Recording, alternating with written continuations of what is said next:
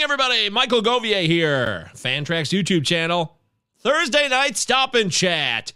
I'm going to talk about the game in about 5 minutes or less from a fantasy perspective. Everything you need to know is going to be there.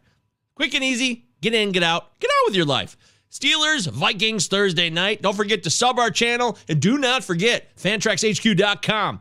Top-notch, complete, total, and free coverage of every angle of fantasy football. I'm telling you. Find out for yourself. fantraxhq.com.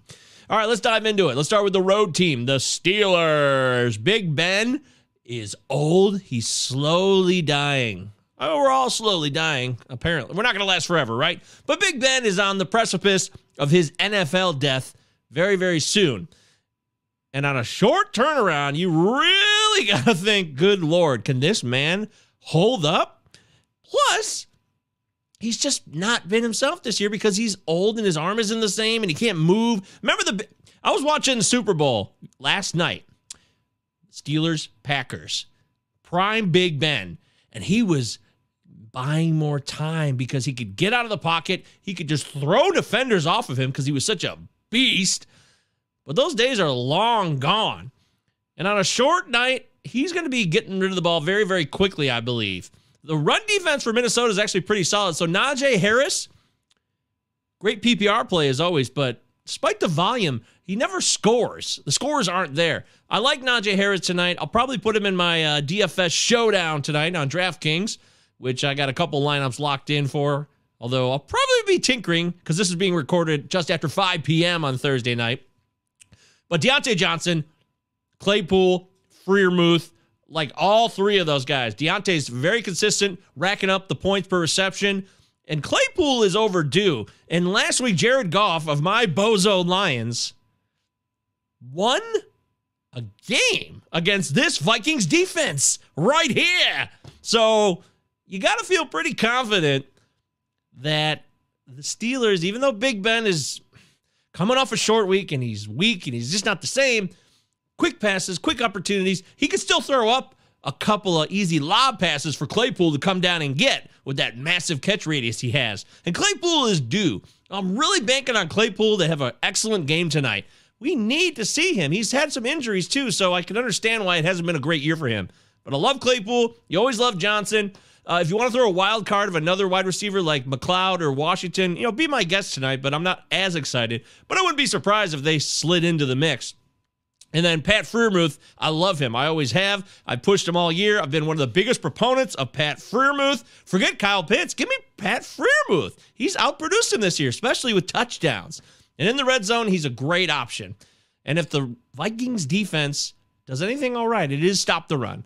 So Najee Harris, good for PPR. Not so much excited about his rushing attack. And that's pretty much it on that side of the ball. If you're looking for a sneaky bozo play, Mr. Gentry, the backup tight end for the Steelers, is worth maybe a shot in the dark if you're looking for a cheap, kind of easy mark to slide into your lineup. Now let's head over to the Minnesota side of things here. Minnesota Vikings, Kirk Cousins. We know the narrative. He always chokes. He doesn't play very well in these primetime games. We've seen the record, obviously. But the Steelers defense, coming off a short week, they're not as good as we would like them to be. They never are. They're not a dominant defense by any means. No Adam Thielen tonight, so everyone's thinking this has got to be another huge night for Justin Jefferson. But what if they try to shut down Jefferson, take away their most dependable weapon? This guy, maybe not most dependable. Maybe you would say Dalvin Cook is the most dependable, but the most talented, most elite player on the field is Justin Jefferson. And Minkah Fitzpatrick is out there. He'll be roaming around. And TJ Watt and this pass rush can get after the quarterback. So KJ Osborne is starting to become the darling of everybody tonight because there's no Adam Thielen. And KJ Osborne came out hot at the beginning of the year. Remember that 69-yard touchdown pass he had against Arizona right out the gate? And so it was like, whoa, hey, KJ Osborne in the house, going to contribute this year. It's been sporadic, but this is a golden opportunity for him. But I see the ownership being very heavy tonight, which does concern me. So if you're looking for contrarian plays, D.D. Westbrook, I know it. That's one angle. I think a better angle is Ty Conklin, who has been reliable for the Vikings this year. I really like Conklin here. maybe over Osborne, although I can see Osborne being targeted plenty and still being good. I'm just trying to go in a different direction than what everybody else is starting to glom onto. You know what I mean? But I see Jefferson possibly being limited, and I would be very, very suspect about putting him in my captain spot in the DraftKings showdown lineups tonight. I'd be a little worried about that, even though he's so good. I get it. And then, of course, this whole running back situation is the big story of the day. It's 10 after 5 Eastern time right now when I'm recording this. Dalvin Cook, he could play. He played against the Saints 2 years ago with a similar injury on a quick turnaround, and he ran for 98 yards and carried the ball like 24 times. So he's shown he can play through this in a victory on the road in New Orleans in 2019, a playoff game. Now, it really is playoff mode for the Vikings because they're 5-7. So Dalvin Cook could very well do this. So there's no way I can sit here and tell you that I know what's going to happen. I haven't a clue. I have not a clue.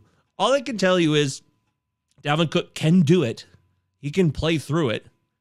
And Alexander Mattison is a great replacement for him. We know that. So there's really nothing I can tell you to give you any type of edge or advantage. I really can't, except for the fact that we have a precedent for Dalvin Cook doing this. That's the best that I can offer you.